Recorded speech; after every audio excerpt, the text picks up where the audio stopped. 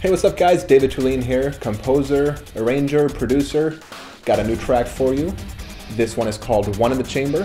It is from my upcoming release of a royalty-free music called Urban Warfare, coming December 18th at newmanfilms.net. Make sure you check it out. This particular track has a Middle Eastern feel, using some cool instruments like the yali tambur. I'm not sure if I'm saying that right, but it sounds right. It's a stringed instrument from the Middle East. It's got a really unique sound. It's kind of like a mix between sitar and violin. I love it. Just love the way it sounds, the way it's played. And got some choirs going. The choirs are by East West. It's a plugin. You type in the words, the choir sings it. It's pretty cool. And my orchestra samples are also from East West. It's their Symphonic Orchestra Platinum Plus. Got a bunch of other plugins going for the drums, also East West, Storm Drum too. Got some percussive elements from Native Instruments, also using Cubase's own. And other than that, without further ado, why don't we take a listen to the track.